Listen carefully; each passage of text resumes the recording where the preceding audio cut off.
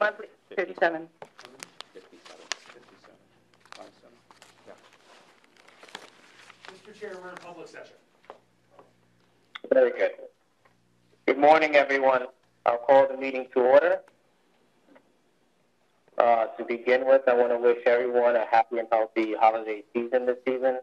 I'm looking forward to ending the year on a high note and also starting next year with a lot of work for the commission.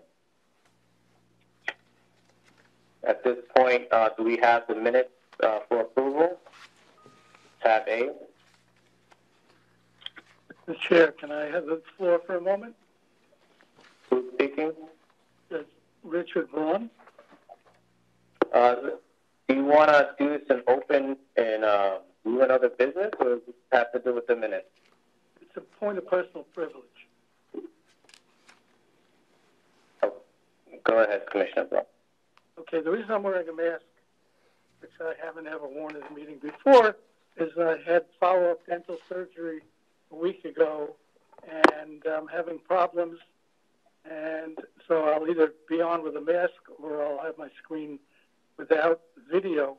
I also want to indicate that my dentist, I tried to reach my oral surgeon before, but he's busy, so he's going to call me back. I may have to leave the meeting for a little bit to talk to him. It's important health-wise. I've always been from every meeting from beginning to end, except once when I was away on vacation and I had to check out of my room and took about 15 minutes or so off. Otherwise, I've been at every meeting from beginning to end. I will be at this meeting till the end, but I may have to get off a little bit unless he tells me it's an emergency and I have to go in, but I don't expect that to happen. Thank you very much, Mr. Chair. No problem. We understand. All right. So do I have a motion to approve the November 16, 2021 minutes? So moved. Commissioner Brown has moved. Second? Second. Second by Commissioner Shapiro. No, Gerstmann. All in favor? Aye. Aye. Thank you. Appreciate it. Any opposed? Being none opposed, it's a unanimous vote to accept the minutes. Next on the agenda is a report from staff, an operations update. Who's presenting? I will present that, Mr. Chair. Good morning, everyone. The operations report is attached to the meeting materials under tab B. I'm happy to answer any questions any commissioner may have about them. Again, it's been another busy month for staff. One item under training on page 3 of the operations report. We're in the process of updating the figures. The figures now are the monthly count for number of individuals who received lobbying training. In November was 57. The year-to-date total is 667. Commissioner Fisher? I have a question. Yeah, I see. Yes, Commissioner Brown. Yeah, I've raised this before. I'm going to raise it again. Hopefully, at some point, I won't have to raise it. But also on page 3 on the training, it says 1,843 individuals are overdue for ethics training, and then it says that was as of October 14th, and then it says in the last column of the notes, it went up to 1896, October 21st.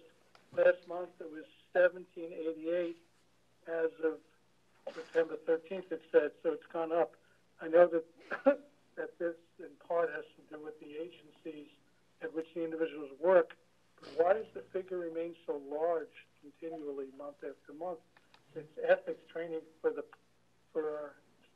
state employees as well as us, and I've gone through mine. I assume all the commissioners have. It's very important. Obviously, that's what we're all about. My understanding is that that is a rolling total. So individuals come up for ethics training periodically depending upon the cycle they were in and the month in which they originally took the training after coming into state service that requires them to take that training. And I think this is a problem that persists, and it's a question of getting after them. I don't know if Keith St. John has anything to add on that subject. Let me just interject that I understand it's a monthly rolling total, but this total is for people who are overdue. So why does it continue to be such a large total of individuals who are overdue for their training? So I send it back to you, Mr. Executive Director. If I might add, this is Keith St. John, Deputy Director and Deputy Counsel and Director of Ethics. As Judge Berlin has indicated, we seem to be maintaining, although nibbling away rather successfully, at a kind of normal 6% figure of employees across the state whose time period for the training, and these time periods really go throughout the entire year, but we tend to see at the end of the year, as more people's training deadlines now arise, that figure on its face may seem large, but in consideration of the statewide figures, remains relatively low. I would suggest that first column, which indicates the number of the number of individuals overdue as of October 14th, that October 14th date is probably a mistake and should read November 14th,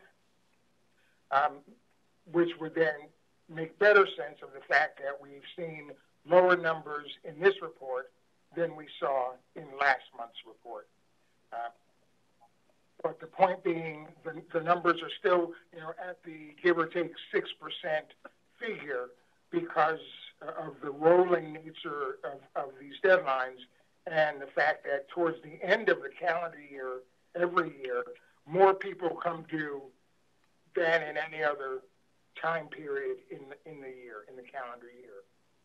But we continue to make great efforts. Certainly, our outreach and training unit goes overboard to reach out to the ethics officers in the various agencies, particularly the academic institutions, where we tend to see a contingent of overdue individuals.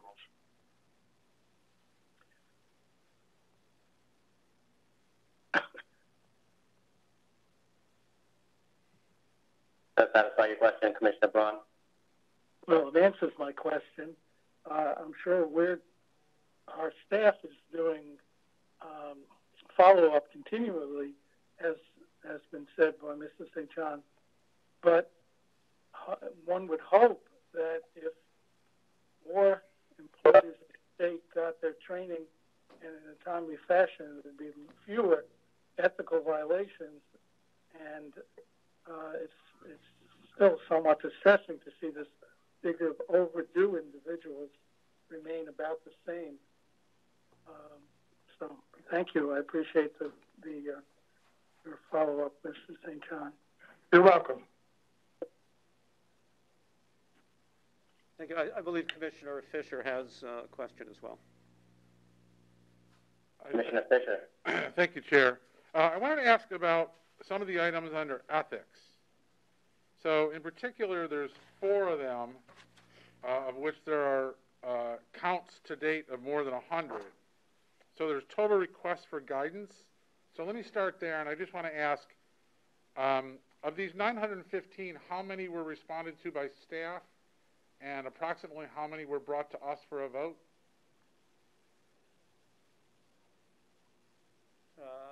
Keith, do you have the breakdown? I don't have a specific breakdown, no, but I would say that the vast majority of these requests are disposed of by either telephone guidance, email guidance, and only a handful of them are required to come before the full commission involving statewide elected officials or heads of state agencies or staff in the executive chamber. Just a handful. All right, thank you. And these requests, are they documented and published, and do we, are these considered to be confidential, or These, are these? yeah, the answer to that question is yes, they are confidential. They are documented in our master log, a portion of which is reported to commissioners every month by a separate attachment. All right, but the details of who requested this guidance and what guidance was given, that's not published. It is confidential information under Executive Law, Section 9416, Okay. and we maintain the confidentiality. The Commission does reserve the right to publish redacted copies, that, in other words, redacted to remove the identity or identifying information concerning the individual who made the request. Okay. And again, the number of such requests that require Commission action are no more than a few every month, okay, at most. Thank you. With the post-employment, there were 322 of those. Remind me, if you will, of an example of a kind of post-employment inquiry that would be made and response that would be given? A very common situation is an individual who worked as an engineer or an inspector for the Department of Transportation, for example, who has left state service and now wants to work for an engineering firm or a highway construction firm. Okay. And he or she wants to know if, in accepting a position, they're going to be violating any aspect of either the so-called 2-year bar or the lifetime bar. All right. Exactly. And do we maintain a list of these post-employment inquiries, and do we publish them, or is this information maintained in a confidential manner? The answer is yes. As to the first, we do maintain that information. Again, the advice that's provided is confidential information under Executive Law 9416. Okay. And again, the Commission does reserve the right to publish these guidances in redacted form, that is, removing identifying information. Gotcha. The next one with a big count is the outside activity.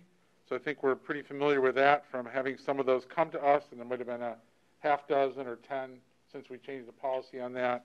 But the other 230 apparently or so were responded to by staff. And may I ask, do we have a list of the people that asked for approval of outside activity, and do we publish that list, and do we publish the responses that are given, or are those maintained confidentially? It's the same answer. We maintain a list, and we do not publish the guidances, although, again, the Commission does reserve the right to publish guidances in redacted form, removing identifying information. Okay. And the last one I want to ask about, also over 106 of them, conflict of interest. So that's when there's a potential conflict of interest where someone's subject to our jurisdiction, and I think there's a couple 100,000 people that fall into that bucket. Yes, over 200,000. They will seek state employees. They will seek guidance from us about whether something is a conflict of interest. I don't remember any coming to us, so I'll assume that all 106 were handled by staff. And I'll ask the same question. Do we have a list? Do we publish the list of who sought guidance about conflict of interest? And do we publish the resolutions of the questions that folks have about potential conflict of interest? Again, we maintain a list of all inquiries that come in and of our responses.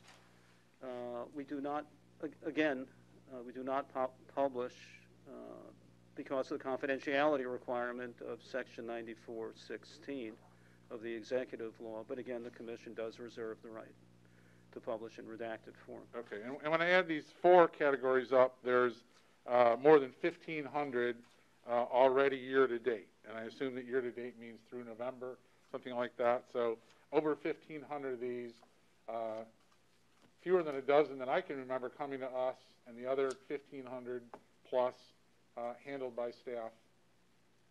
I think it's 915. The top figure, 72 total requests this month and 915 year to date. So if you add the subcategories, it adds up to 915. So there's over 1,500 of these I think Sorry, you're double counting. It's 915. The 915 is the total. Oh, I see. So these are the categories under the 915. I got it. So maybe 15 came to us. Maybe there are 900 in these various categories. I gotcha. All right. Thank you for that clarification. Thank you, Chair. Thank you. Commissioner Gershman?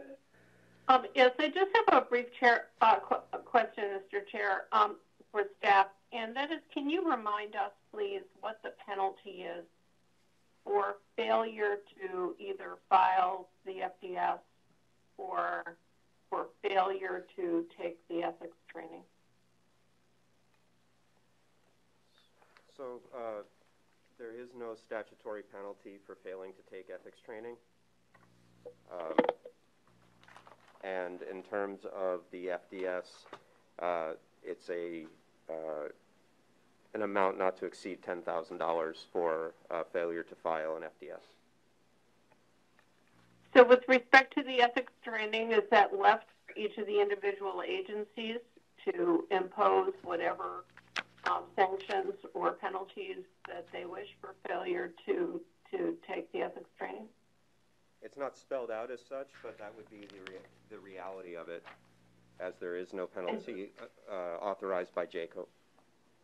And do we routinely report to the agencies the list of individuals who have failed to take the ethics training? Yes, we do. We notify not only the delinquent trainee, but we also notify the ethics officer for the respective agency, as well as their appointing authority, I believe.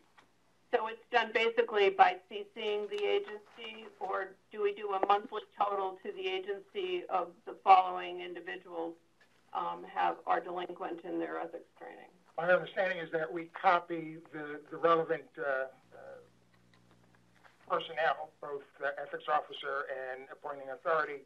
We copy them on the notice that we generate to the employee. And I wonder if it would be helpful to also ask them for their assistance by giving them a list of all of the individuals within their agency who have failed to take the ethics training. I'm rather confident that that is already being done. Thank you. Commissioner Gersman, I apologize. I was mixing up violations in my head. It's up to $40,000, not $10,000. My mistake. For failure to file an FDS. Thank you. I have another question. And just to be, this is Monica Stam. I just want to clarify that each agency has access to the database where they can see their filers and their training status, and there's close coordination between our training staff and the agency ethics officers on this subject. And then we also report statistical information annually in our annual report. And do you know of any of these agencies that routinely do anything sanction-wise against any of their employees who don't take the ethics training? I'm not aware of them disciplining staff for not taking the training. I think their priority is to get them trained. And one of the issues here is that they do trainings periodically. So someone may be deficient in their training, but they're not going to have a training just for that one person. So they're going to schedule a training, in the next month or two to get as many people trained as possible. So there's somewhat of a lag, I think, in some of what goes on. And that might be some of the issue for why the numbers continue to be high for a month or two. And then there's also, with remote staff, every agency over the past few years has been figuring out how to do all of this virtually and track it virtually. And then we also held regular trainings that they can take. But I'm not aware of any agency that focuses on discipline for not taking the training. I think their goal is getting people trained and compliant. That doesn't mean it's not happening. I'm just not aware. Thank you. All right, Mr. Sanzan, another question. Do we ask for any explanations from the heads of the agency or other executives of the agency as to why these numbers are high or why there isn't sufficient training occurring in the agency, why there are still outstanding training, ethics training requirements? I believe so. Again, the staff, deputy director for training, as well as our training associates, they are in virtually constant contact with the ethics officers to not only bring the numbers down, but find out sort of why the bottleneck exists and how we may we may be able to support their efforts, their primary efforts in delivering the trainings that are required. Do we ever elevate the this whole procedure process to the executive of the agency, the head of the agency? Again, I think the appointing authorities, which would presumably be those high-ranking executive officials or officers, they are put on notice as well when we see delinquencies that need to be addressed. Are those the responses in writing, or do we just, is it more colloquial where it's a phone call? I believe it's in writing. The correspondence is electronic. Okay. Thank you. Mr. Chair, Commissioner Braun, I have another question. Commissioner Braun, go ahead. Yeah, Commissioner Bursman anticipated the area that I was going to ask about before she spoke, and that is in relation to FDS. The chart says that there were 17 notices of delinquency issued, and as of November 16th, thanks to staff work, I'm sure 11 have been filed, so there's still 6 outstanding. My question is, without getting into the details of the 6, what generally, how are those 6 being approached to make sure that the FDSs are filed and the operations are appropriate, and I would guess they come before us? I would not want to equate our efforts to those annoying robocalls that people get on their cell phones all the time, but we've got a very dedicated staff that goes to every length, both by email and telephone, to chase down these delinquent filers. So that is an ongoing process that we dedicate a lot of resources towards. Thank you. Yeah.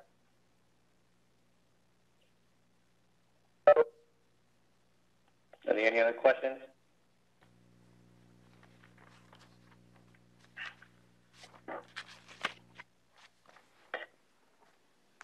All right, moving on to item 4.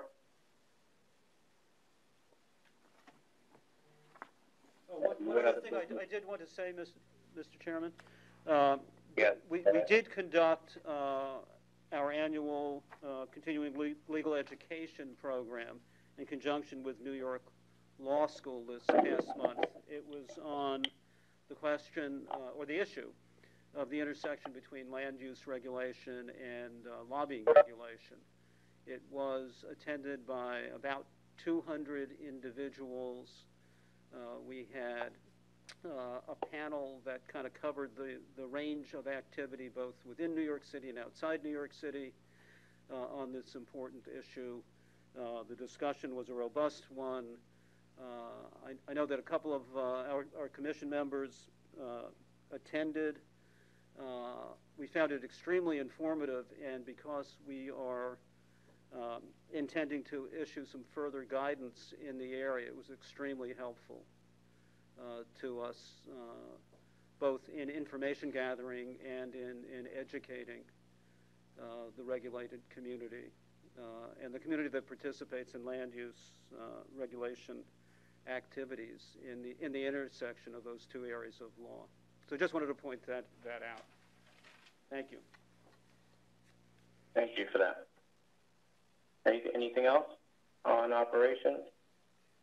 Nothing from staff at this time. Thank you. Very good. You and other business. Anything on you and other business? Yes, Chair. David McNamara here. I'd like to move to adopt the following resolution, which I will read for the benefit of the commissioners. By virtue of the authority vested in the Joint Commission on Public Ethics, which will be referred to as the Commission, under New York Executive Law, Section 94, subsection 16 and 17, the Commission resolves as follows. Whereas by JCOPE Resolution 21-03, the Commission revoked the conditional approval letter, and I'll note that defined terms as I read them are as used in Resolution 2103. Whereas, as a consequence of the revocation of the conditional approval letter, Governor Cuomo lacked legal authority to engage in outside activity and receive compensation with regard to the book while employed by the state of New York. And whereas Governor Cuomo received and retained compensation from the publisher of the book, and whereas in the absence of Jacob's approval of his outside activity in connection with the book, Governor Cuomo is not legally entitled to retain compensation paid to him in any form for his outside activities related to the book. And whereas, as counsel for the state of New York, the Attorney General of the state of New York is vested with the legal authority to take the action specified herein. Now, therefore, it is resolved that it is hereby ordered that, by no later than 30 days from the date of this resolution, Governor Cuomo pay over to the Attorney General of the state of New York an amount equal to the compensation paid to him for his outside activities related to the book. And it is further resolved that, in the event that Governor Cuomo fails to make timely payment as ordered, enforcement of such order is hereby referred to the Attorney General. And it is further resolved that the manner of the distribution of the funds to be paid to the Attorney General, as ordered above, is hereby referred to the Attorney General, with the intent that the Attorney General determine the identity of the appropriate recipients of the book proceeds under the law and distribute funds accordingly. This resolution requires discussion with regards to matters that we have to discuss in the executive session. So I'm going to move to go into executive session to discuss the resolution and the other related matters. Do I have a second on that motion? Before you do, Mr. Chair, and I apologize for not doing this in advance, but I wonder if Commissioner McNamara would accept a friendly amendment to the resolution in that under the initial determination of Jacob revoking the approval, there was an opportunity for ex-Governor Cuomo to reapply that approval. There was a specified period of time in which to do so, and there should be, in my opinion, a resolve clause that he did not do so. I'm going to ask that we discuss the resolution and all the matters related to all the resolution in executive session. I have Commissioner Weissman as the second to move into executive session. Do I have a vote? All in favor, say aye. No. Chair, I did not I did not second to move to an executive session. I did second to move the resolution. Okay. Well, I'm asking that in order to have a discussion in regards to the resolution, we have to go into executive session. I'm asking that who's in favor, a second on moving the executive session. Point of order, Mr. Chairman. Commissioner Levine. Yes, thank you. Is it your intention, Mr. Chair, to return to the public session for a vote on Commissioner McNamara's resolution? That will be part of this discussion in executive session. Now, unless you assure us that we will return to the public session for the disposition, I will not vote in favor of going into executive session. Mr. Chair, Commissioner Braun? Commissioner Braun. Yeah, I along the lines of what Commissioner Levine just said, the revocation motion had come up previous to when it was approved, and it was not supported by 8 commissioners. It was supported by 7. It's my opinion that if certain commissioners didn't have to leave for their own reasons, that resolution would have passed and the revocation would have taken place earlier. I was one of the 7 who voted for the resolution to revoke the first time, as well as the second time, as well as the time it was revoked subsequently.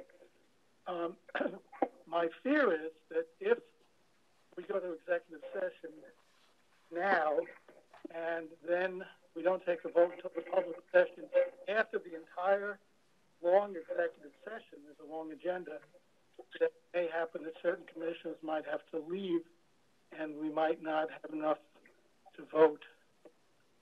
Therefore, the only way I would support this motion is that we would go immediately back to executive session to take the vote after we discuss this as the first item of the executive session. So, therefore, whatever can be that has to be discussed in confidentiality could be discussed in executive session. Otherwise, I would say we should take it up now, and if anything can be discussed, it's not confidential, do so, and then take a vote without discussion being brought up as anything confidential. I think I would only support the motion if the agenda is amended, that this will be the first item in the second session, and then we'll go immediately back to public session to vote on it, and then return to executive session for all the other items already on the agenda. Okay, no other. If that's a motion, I second that. That's the motion. Thank you. All right, all in favor? Aye. Aye. What are we voting on? There's two motions on the table, I believe. I'm withdrawing the motion I made, and there's a second on Commissioner Management. Let's take the vote on the. Could I ask, Commissioner Fisher, could I ask for the motion to be read, please? I have a motion to move this discussion to executive session with the understanding that it will be handled on the top of that agenda and then return to public session to handle this immediately thereafter. Is that correct? The only additional thing is then we go back to executive session. If we finished with the public session here, we go to executive session for the rest of the executive session agenda. Yes, that's correct.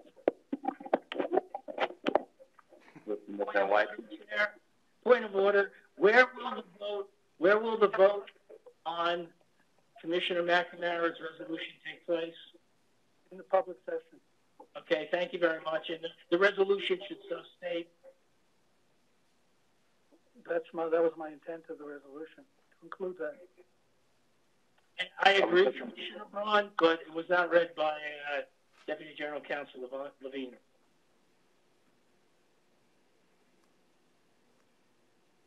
Are we able to take a vote now? Could we have the resolution read, please? The resolution or the motion? I'm sorry. I'm sorry, the motion. The text of the motion is. It sounds like the text of the motion that was read is not satisfactory, and it seems as though you're asking for Martin to change the motion from what he read.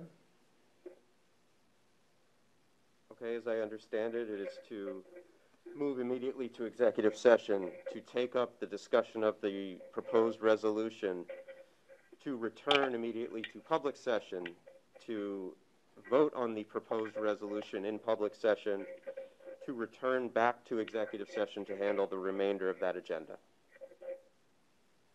Well, one other thing, and that is returning to the executive session to vote on Commissioner McNamara's resolution and the amendment, if not accepted as friendly, or if accepted as friendly by Commissioner McNamara, that being the amendment made by Commissioner Gersman,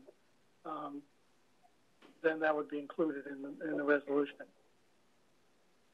So upon return to public session, there will be consideration of the amendment as well as the resolution if the amendment, regardless of whether the amendment is adopted. Is that correct? That's my motion. Great. That's included in my motion.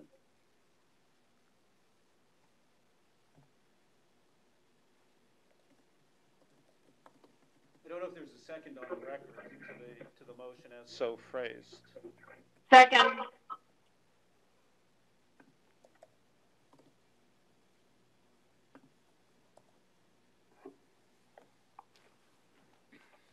Are we taking a vote?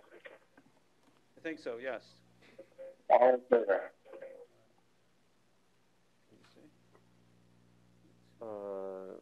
Levine, Braun, DePiro, McNamara, Jacob, Yates, Henricks, Gersman. So what's the count there, Walt? 1, 2, 3, 4, 5, 6, 7, 8, 9 in favor. No, motion carries. Do we get the vote now? You got to take the other count. All opposed?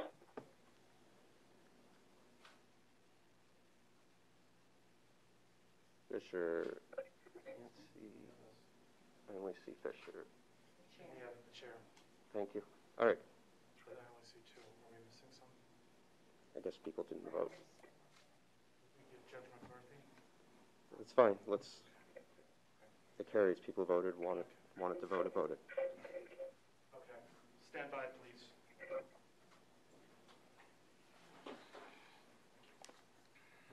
Mr. Chairman, who is in the negative?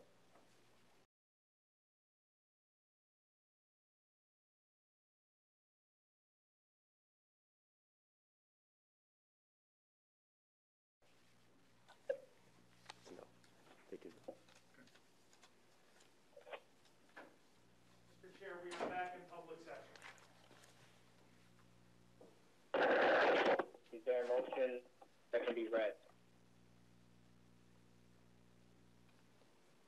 Yes, Chair, I'll read the motion. Thank you. I vote for the authority vested in the Joint Commission on Public Ethics, referred to hereinafter as the Commission, under New York Executive Law, Section 94, subsection 16 and 17, the Commission resolves as follows.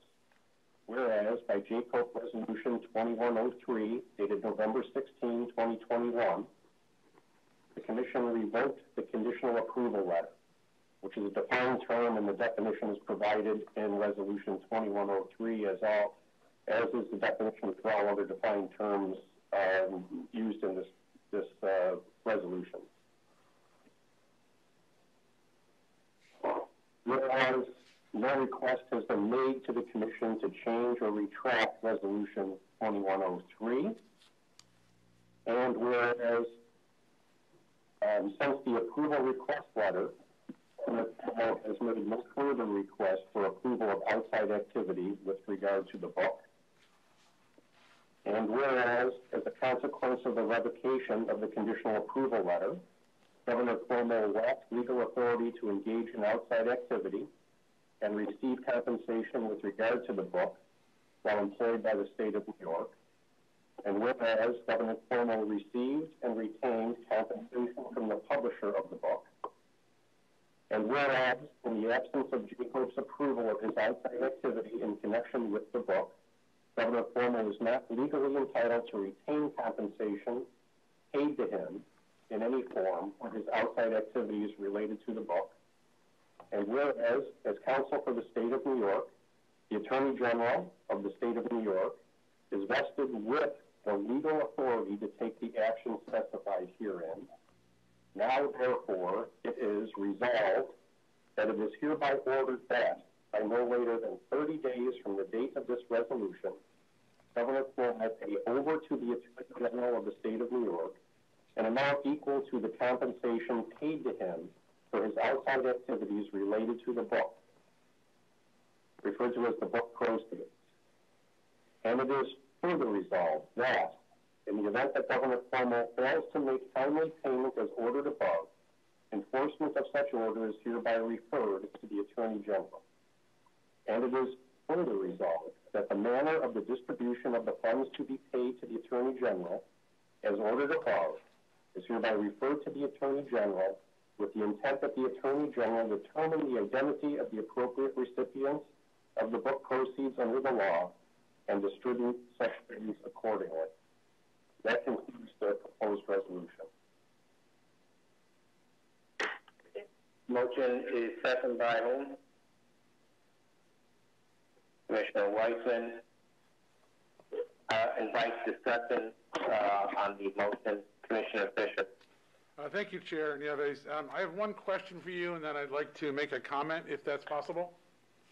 Absolutely. It's a matter of public record and knowledge that we have an ongoing investigation in this matter.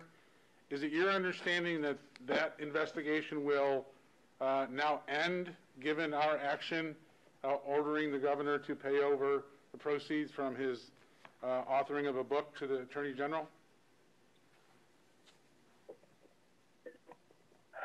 This resolution was presented for the first time this evening at 9 p.m. We've had no opportunity to consult with staff as to what the results and consequences would be. You know, you're asking me if the reported pending matters of this commission with regards to the governor's outside activity will continue after this resolution. I would assume so. I've not had an opportunity to discuss that with staff. Unfortunately, the way this resolution was presented, it does not allow for any deliberative process and, you know, cooperation with the commissioners or the staff. So it would be a guess that the investigation, if you were reported. Thank you. This is my statement as to how I plan to vote. This commission almost certainly lacks the authority to issue the order at the heart of this resolution. Even after discussion in executive session of various interesting legal theories, I am unaware of any statutory basis for this order, nor are there any precedents in our past to guide us. I believe strongly that our actions should be based on clearly established legal authority, but this order to pay proceeds from authoring a book over to the Attorney General has no such basis. Therefore, I will vote against Commissioner McNamara's resolution. Any other discussion upon it? Commissioner The week of this argument has gone on the table and discussed openly for at least 2 prior meetings. It's been around for at least 3 months. I'm shocked to hear that staff hadn't looked into it or even thought about it. I was disappointed to hear that, Commissioner Fisher felt that he had never received any information about this when he really should have. That's not what I said. Now, the other, okay, withdrawn as to that part. I don't want to speak for you, Commissioner Fisher. But there's something that should be known, and that is we have a history, a number of commissioners on this commission, of complaining about investigations that have lingered for 1, 2, even 3 years. I'm sure none of us want to be in the position where that attains once again. This has been on the table for a couple of months, and I'm proud to vote for Commissioner McNamara's resolution. Thank you. Commissioner Wong. Well, I first saw this resolution, although the wording has been somewhat changed. I first saw it last evening. Certainly, it would have been better to have been given more notice, but this happens at times. It happens fairly often with this commission and other entities at meetings. It's entirely appropriate to first raise an issue at the meeting, even if it's preferable to give earlier notice. So there was nothing wrong as a matter of process. Commissioner first sending the proposed resolution around last evening. As for the merits, we've already decided at our last meeting to revoke the permission for the book deal that Mr. Governor had received earlier upon a single acting co-executive director giving approval in between commission meetings.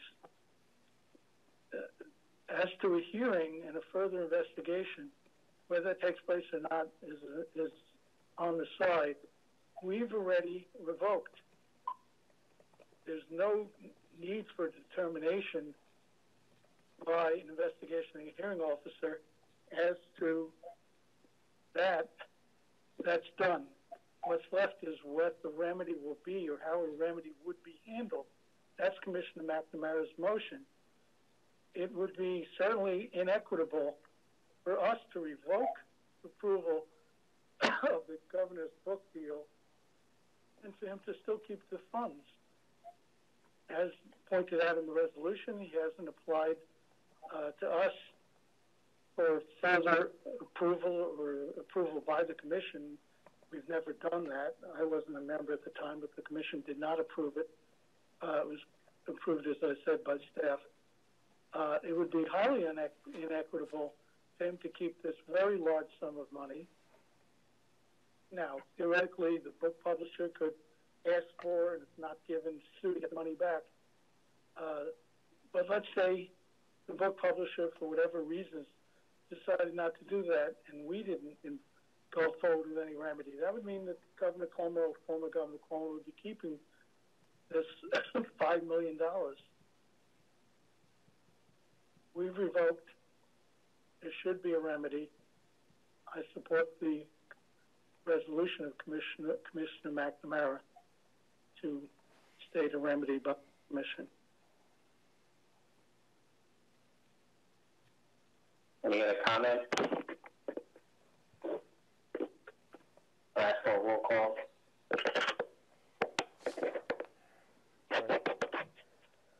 On the resolution, I'll call the roll. Judge Braun. Yes. Commissioner Brown.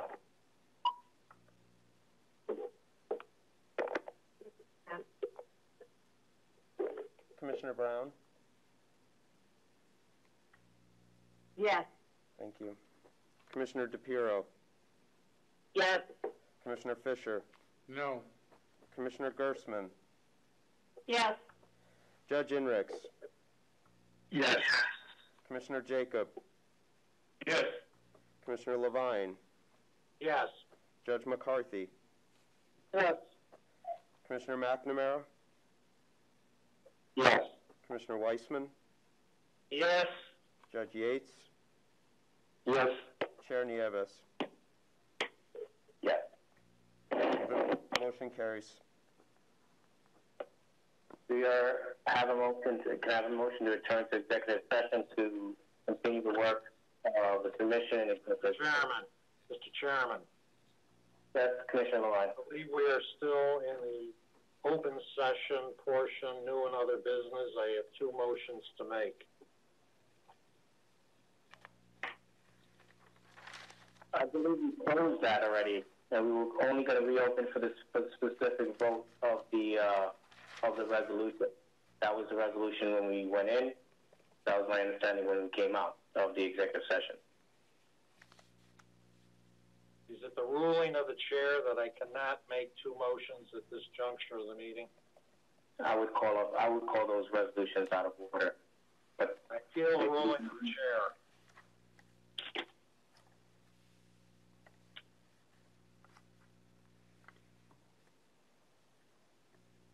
All right, so May I ask the chair to address the commission? the resolution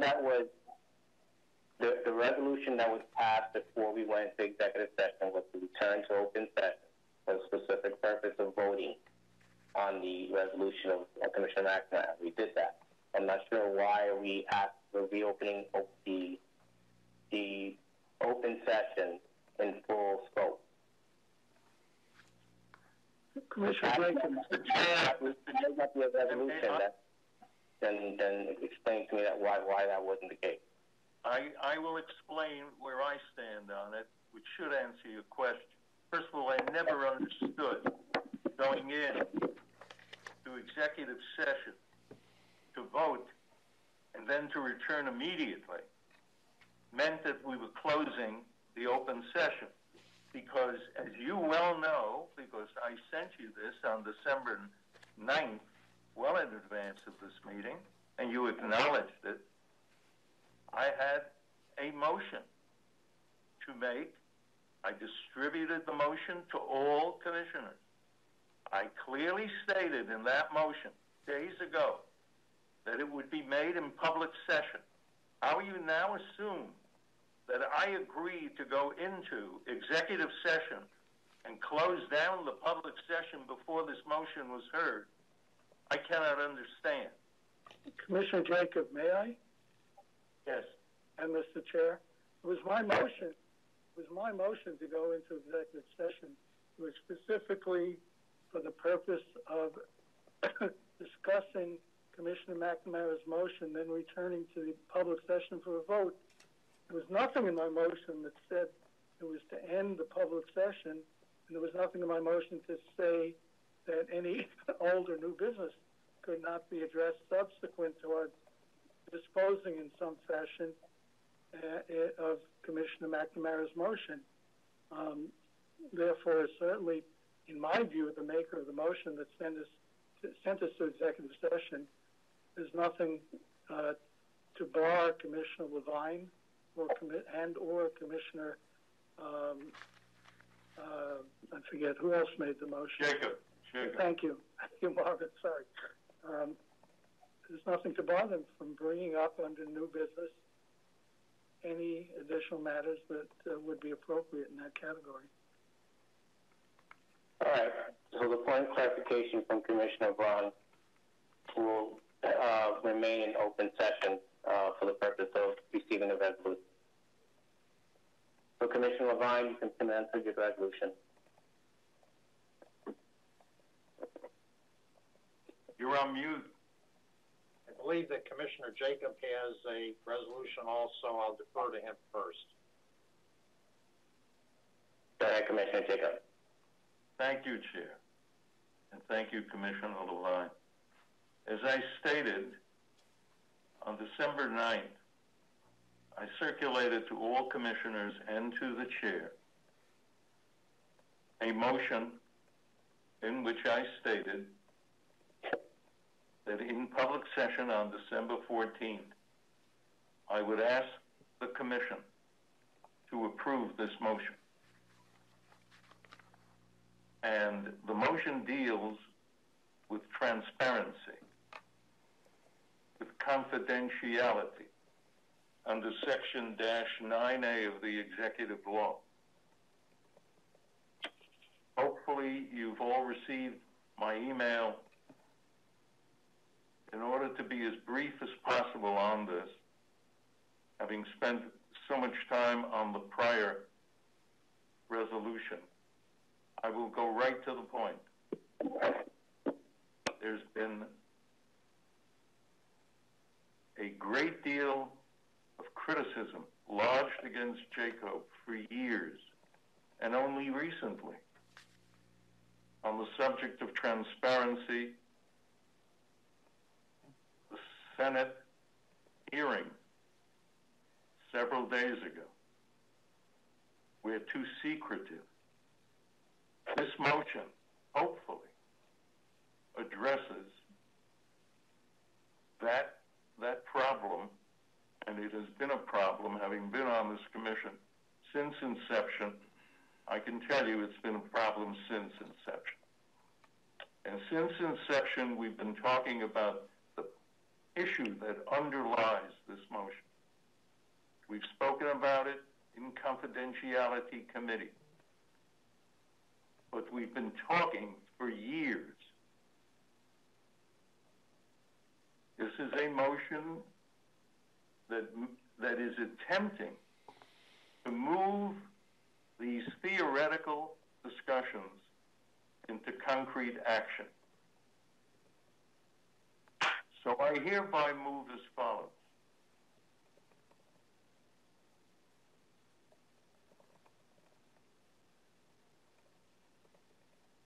Give me one moment.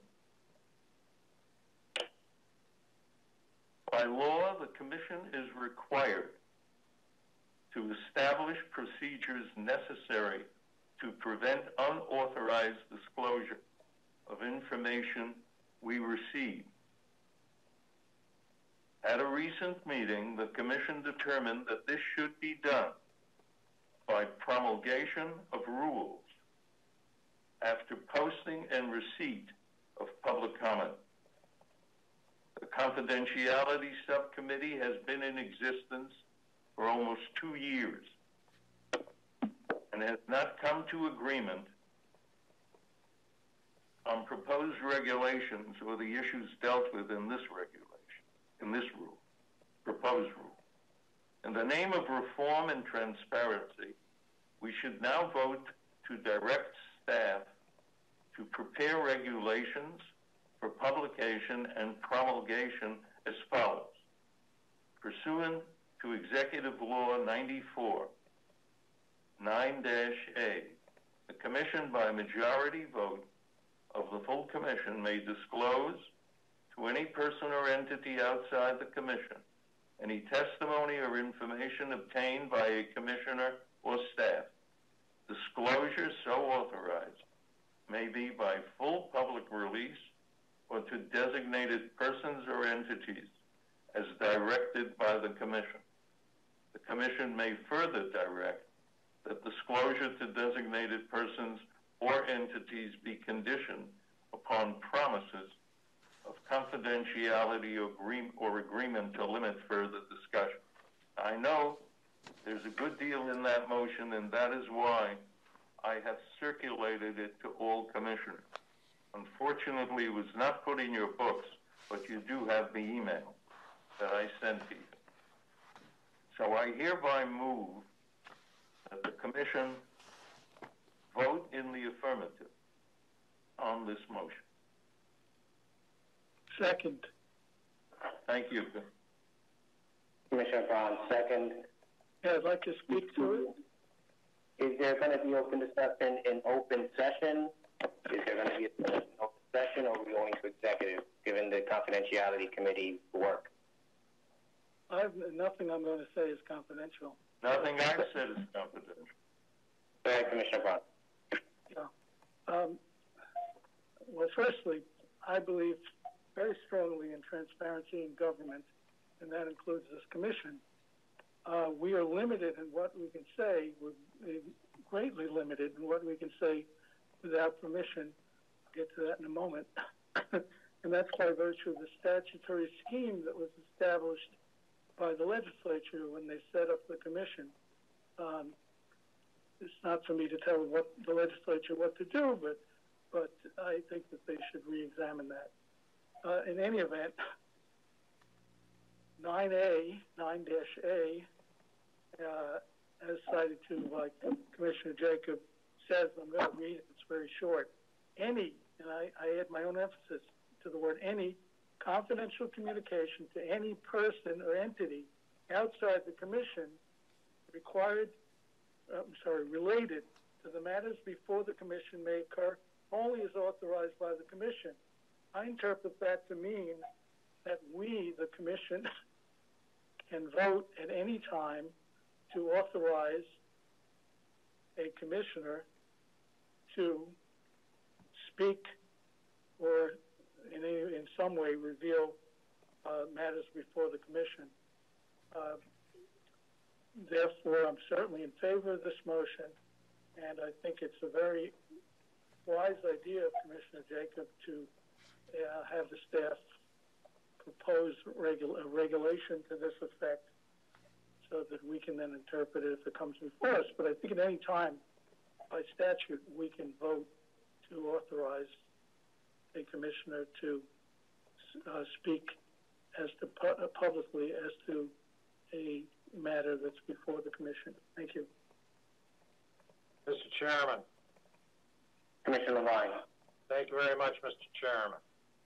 On the motion, over the decade-long existence of the Commission, we have been treated to exhortations by the Cuomo cohort that confidentiality is paramount, that we've taken an oath to uphold confidentiality, that we risk litigation exposure if we don't elevate confidentiality to the utmost. These high-tone exhortations had as their object institutionalizing JCOPE as a star chamber. The medieval English star chamber court started out as a good idea that was corrupted by the monarch. It functioned in secret to serve the monarch, not justice. Its abuses led Parliament to abolish it. JCOPE started out as a good idea that was suborned and subverted during the former administration. JCOPE will shortly meet the same end as the Star Chamber, at the hands of the new governor and the legislature. The least we can do on our exit is to vindicate the proposition of openness, which the Court of Appeals has consistently held is a presumption. I support the motion. Commissioner Fisher. Thank you, Chair. I haven't made up my mind on this one. I have a couple of questions, but before I ask them, I'd like to commend Commissioner Jacob, first of all, for circulating this in advance. It did give us an opportunity to review it. I had the opportunity to reach out to the General Counsel and have her answer some questions that I had. I also wanted to commend his work on the Records Access Committee, Confidentiality and Records Access Committee. Although he and I haven't agreed on every detail, in general, we've agreed on a lot, and I believe his beliefs are strongly held, and I support that and appreciate his work.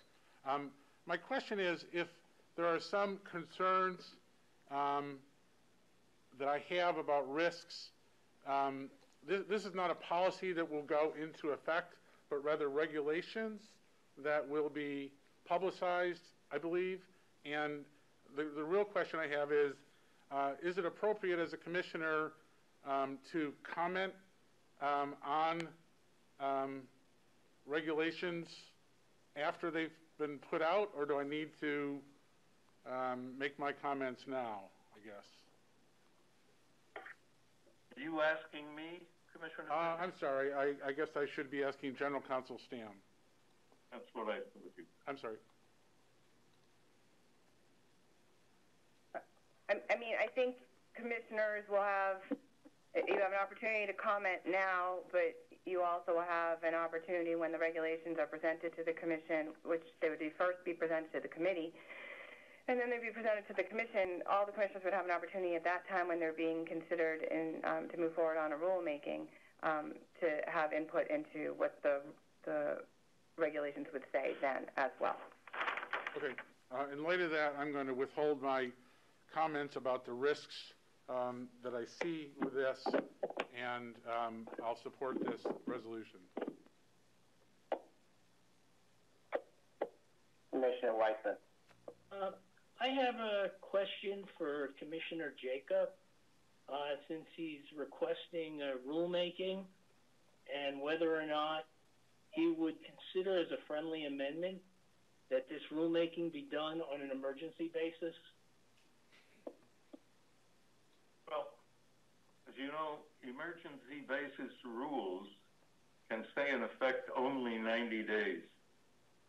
And if you wish to suggest a friendly amendment that what I'm proposing as rulemaking go into effect immediately, I have no problem with that, simply because I believe Judge Braun's interpretation of Section 9-A is correct. I've said it for a long time. That is not to say that it is entirely free from doubt, because there are others who say otherwise. I believe Judge Braun is correct. Section 9A clearly states that we have, as commissioners, the discretion in the public interest to disclose what, in our view, by a majority vote, that is, what in our view should be disclosed in the public interest. So I have no problem with your friendly amendment. If I may, Commissioner Jacob, as you know, and I think Judge Braun has also learned, you and I have had taken this same position from almost the beginning of the commission. So at this point, it seems imperative to me that we get this done as quickly as possible. And for anybody who's really concerned, asking the question as to whether or not this would fit into the emergency provisions of SAPA, under the statute and the regulations, there's a general welfare provision. And transparency in government is of general welfare to the citizens of the state of New York. So I thank you very much for accepting the friendly amendment. Well, So just, this is General Counsel Stam, and I just want to clarify, there aren't actually regulations before the commission at this time. There's just a motion to direct staff to develop those regs. So I just want to clarify, Commissioner Weissman, you're saying that when those regs are ultimately presented to the commission in January, that they would be considered by the commission to be adopted on an emergency basis? Yes, I am. Okay. Thank you. Chair, can I ask a question? Does that mean there's not any comment period? Correct. There wouldn't be a comment period on that, but if the commission wants to adopt the regs permanently on a parallel track, then there would be a comment period on that, which is, I assume, what the commission would want to do, is proceed with both, like a full rulemaking and then adopt them on an emergency basis as well. Yes, and I believe, as Commissioner Jacob pointed out, they're only in effect for 90 days while we go through the notice and comment rulemaking.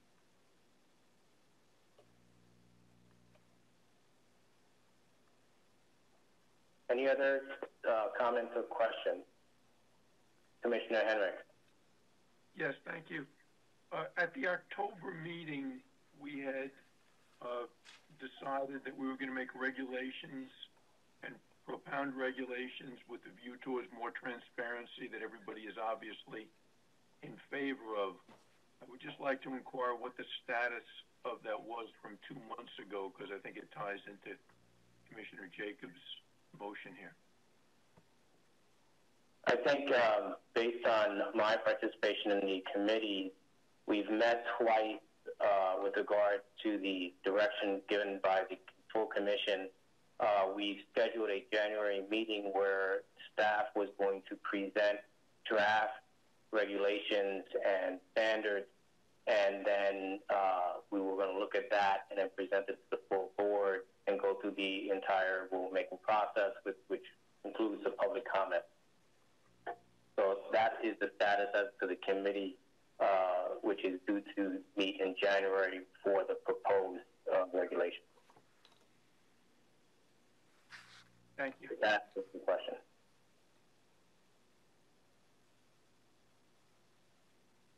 Any other comments? I would raise a concern in regards to the resolution. My concern is that by requiring a vote of 8 for disclosure of information, you're basically making it less transparent. I was hoping that through the rulemaking process with the committee, the confidentiality committee, we would be able to establish automatic disclosures both to the complainant, to the witnesses, interested witnesses, as well as the subject of the investigation. These automatic rules would have allowed individuals by request only to gain information that they were interested in. By this resolution, you're requiring that 8 commissioners have to approve release of the information. And further in the resolution, you basically say not only do you have to approve this by 8 commissioners, but that they condition the release and dissemination of that information. And it seems to me that that is not transparency. I mean, if we really want to have an open process where individuals have access to information, why are we requiring a vote of 8 commissioners before that process can begin? As I stated with Commissioner Henrik's question, and as stated in the resolution, we agreed to go through the rulemaking process in October, and we've already met twice, and we are actually going to receive draft regulations in January. So why are we now preempting the entire process and going straight to the rule and policy? I would ask, for clarification on that.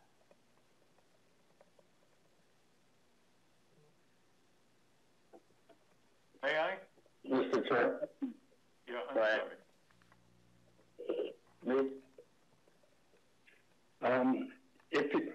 To the chair, if your interpretation were correct, I might agree with you, but you have to think about it in terms of the statute and the proposed regulation.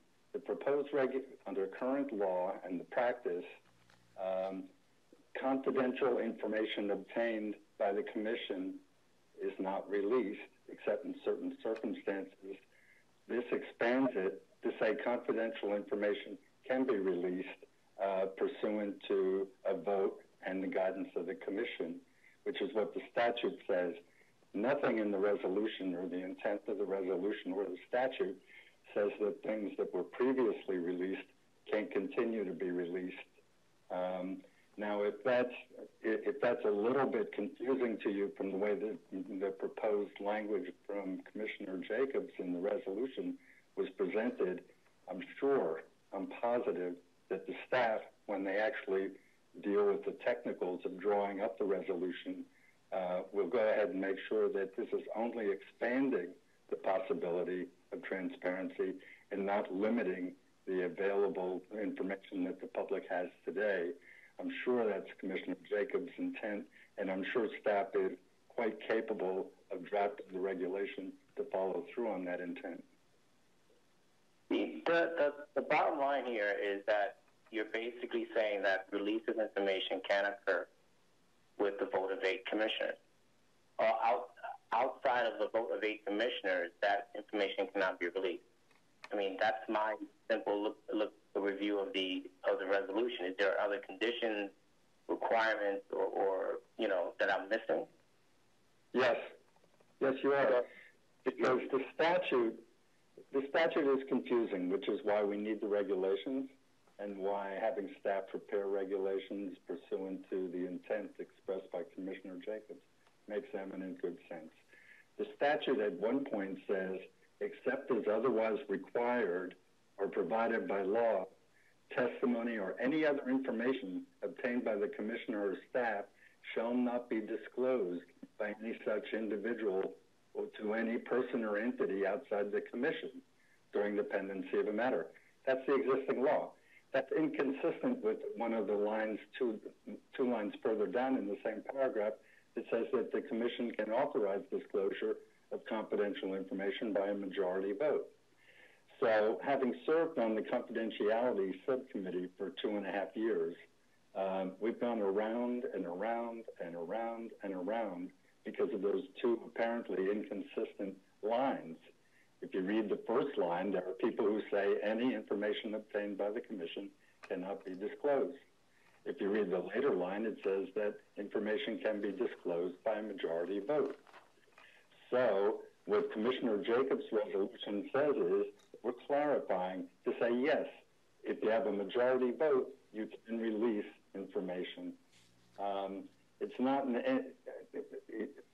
nothing right now under current law that we're releasing publicly that would be limited by doing that. It's just a way of getting around the two inconsistent lines. The first line, which would seem to say that we can't release anything. And I'm sure staff is quite capable of taking care of your concern, Mr. Chair. Any other comments or questions? Commissioner Fisher. Thank you, Chair Neves. Your comments raised something in my mind. When we vote, there have been occasions in which commissioners have expressed a need to consult with their appointing authority. As an example, when we, prior to voting on the next executive director, there was a discussion around whether it was appropriate to consult with the appointing authority on the appointment. And I felt it wasn't appropriate, but at least one other commissioner felt it was. What I'm going to do is support this, but ask staff to draft an amendment to our Code of Ethics requiring disclosure of any conversations between commissioners and their appointing authority with respect to an upcoming vote, including this vote to disclose information. And I think that would further transparency, and if commissioners did feel a need to consult with their appointing authority about an upcoming vote on this sort of disclosure, then the other commissioners would at least know about that as well as the public. So that's something that I'll be doing after this meeting, and Chair, hopefully receive your blessing to put it on the agenda in January. Okay. Any further? Well, I have a question for the General Counsel, Sam, if she can explain the concerns that I've seen in regards to whether this type of resolution will create any issues with our law enforcement partners that share information with us with regards to pending investigation. The point I'm making is once we pass this resolution, then any information, whether investigative or otherwise, can be released with the vote of the 8 commissioners. Any commissioners who arbitrarily decide this is necessary can release that information, and thereby releasing potential information of investigation of a law enforcement agency outside of ourselves. That being the case, law enforcement agencies, because their investigations are usually confidential, would be very reluctant to share information with another agency if they believe that information would be released without their consent or at least their consultation. So I would ask the General Counsel Sam if you can opine on that. I mean, I guess you basically stated the exact concern, which has come up repeatedly over the course of the last 10 years. If it is well understood that by a vote of 8 commissioners, information can be disclosed without any, there's no apparent standard for what it would take to be able to make that disclosure. We are going to not have a great cooperative relationships with the federal prosecutors who right now are willing to share some information with us, as well as other law enforcement partners and other agencies that we are constantly working closely with. They're not going to be inclined to share privileged information with us or keep us apprised of what they're doing if that information could be publicly disclosed by 8 commissioners, and there's no standards or controls for that. We often get cooperation, and this isn't hypothetical. Within the last month, I've had multiple conversations with agencies wanting assurances about whether or not when they share something with us, it would be kept confidential. That is to your direct point about law enforcement and the other partners that we work with when we conduct our investigations. Another issue is, frequent questions from complainants and witnesses about whether or not their roles and identities will be kept confidential, and we won't be able to offer them any assurances about that if by a vote of 8 commissioners without any standards the commission can just make this information public. I don't know what that will do to complainants who come to us expecting confidentiality, but certainly it's a conversation we have with witnesses that we want to cooperate with us all the time. So would you say that would impede our ability to do the investigations that we have to do for these allegations of the violation of law? Because that would actually work against the work of the agency. Yes, that's what I would expect. I think that there will be, that this will impede our ability to do those kind of things. I think, what staff had undertaken, my understanding from the committee call earlier this week was that we were going to set this out in a regulation with standards and procedures for what would be disclosed and how it would be disclosed and when it would be disclosed, rather than that it could just be disclosed by a vote of 8 commissioners. I agree with Judge Yates. Staff can certainly undertake to do that, but I thought that we're going in the opposite order. I thought we were going to develop the regs, lay out the standards and the procedures, and then the commission was going to vote to approve those by a vote of 8. Yeah, I'm a little concerned about the process as well, because it seems like we're already deciding the outcome despite the process. I mean, Commissioner Jacob, how is that not the case? Look, there's always good questions that can be asked, and there are always good answers that can be given. But it all remains lodged in theoretical discussion.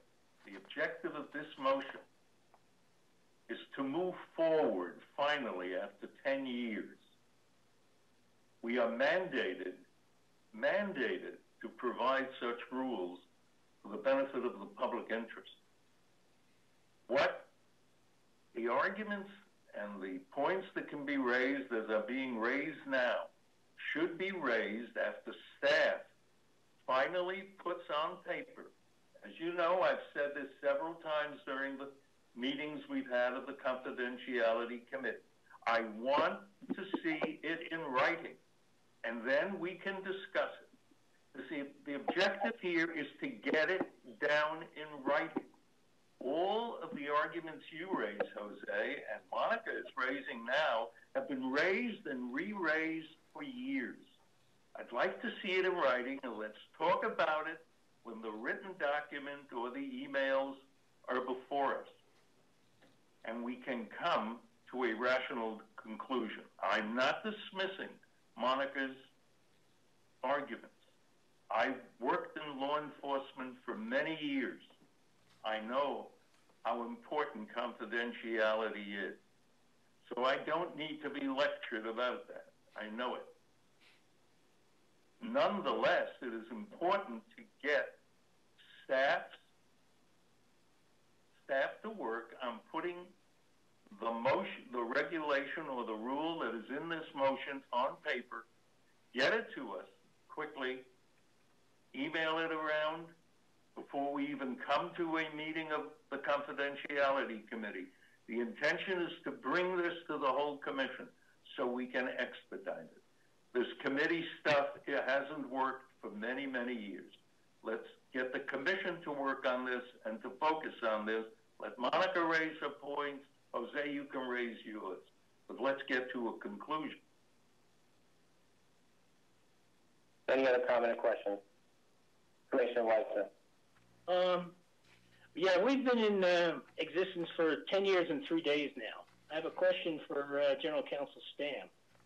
During that period of time, has confidential information supplied by a law enforcement agency ever been released?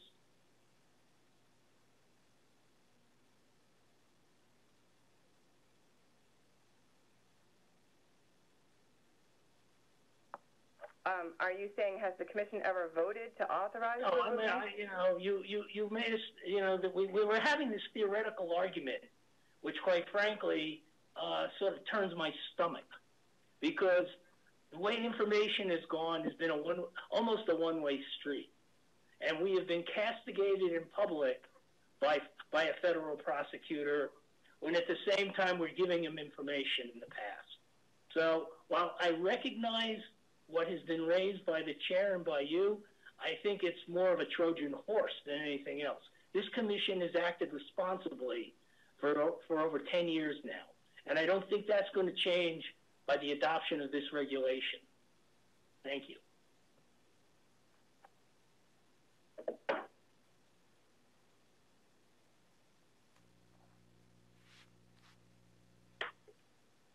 All right. Having had discussion on the motion, I would ask for a roll call on the vote. Okay.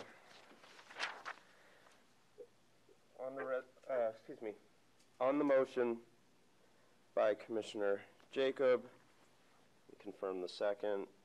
Commissioner Braun, I have as a second. Judge Braun. Yes. Commissioner Brown. Yes. Commissioner DePiero.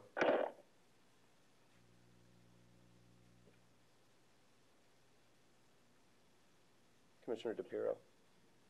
Yes. Thank you. Commissioner Fisher. Yes. Commissioner Gersman. Yes. Judge Henricks. No. Commissioner Jacob. Yes. Commissioner Levine. Yes. Judge McCarthy. Yes. Commissioner McNamara. Yes. Commissioner Weissman. Yes. Judge Yates. Yes. Chair Nieves. No. Motion carries 11-2.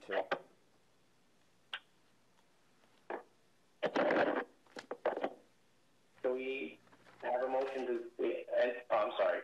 Is there any other? Mr. Chairman. Go ahead. I have two motions. I will state the two motions and ask that the discussion be deferred to the January meeting, if that comports with how you want to approach the situation. May I? Go ahead. The first motion is the staff is directed to divulge to the full commission all inquiries made to review financial disclosure statements during the Cuomo administration by the Office of Inspector General or the Executive Chamber itself.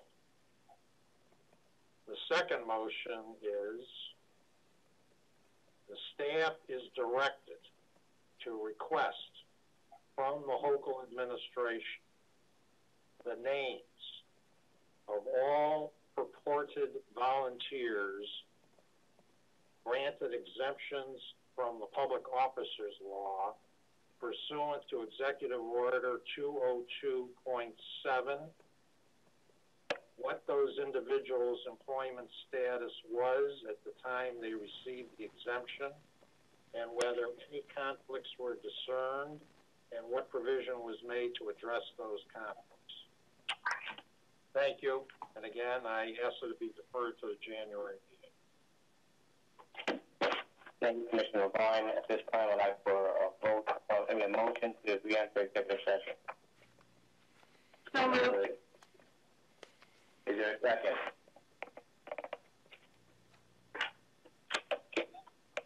Is there a second? A vote in favor? All those in favor?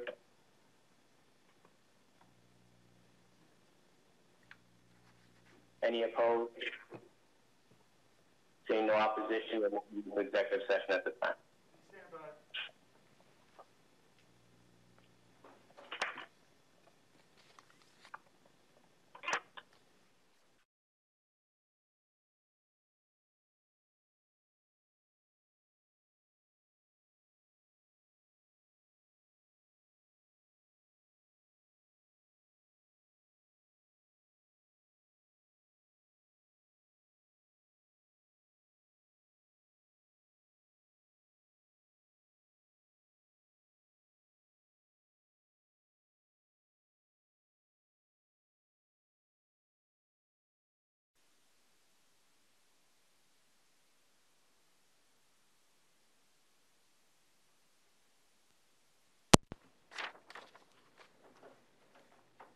We're back in public session.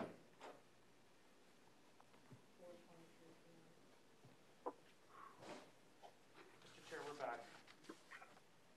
All right, thank you. All right, having executive session, there's going to be some public announcements of actions taken during the executive session of the commission. General Counsel Sam.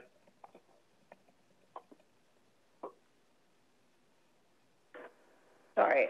The commission discussed matters related to litigation and legal advice.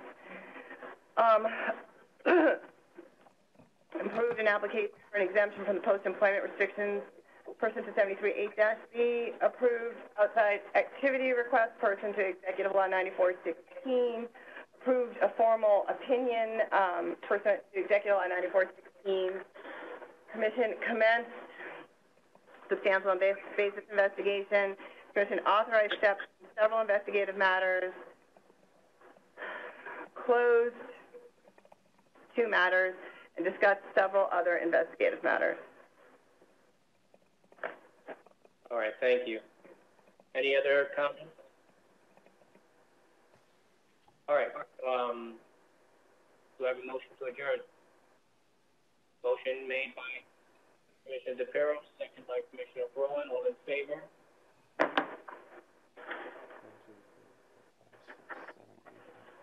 Any opposed?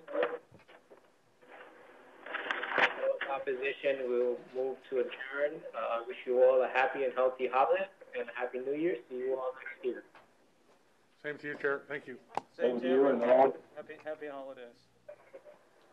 Take care, everybody. Happy holidays.